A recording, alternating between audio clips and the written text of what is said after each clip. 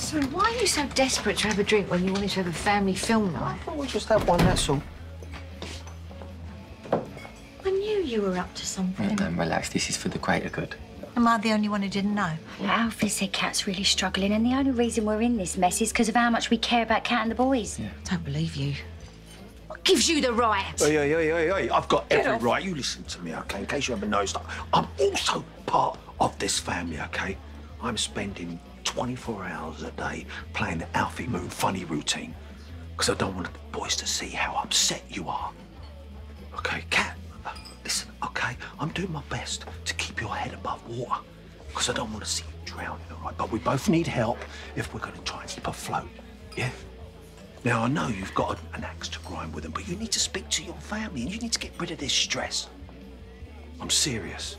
If we're going to convince this social worker tomorrow that we're the Waltons, then this is what we have to do.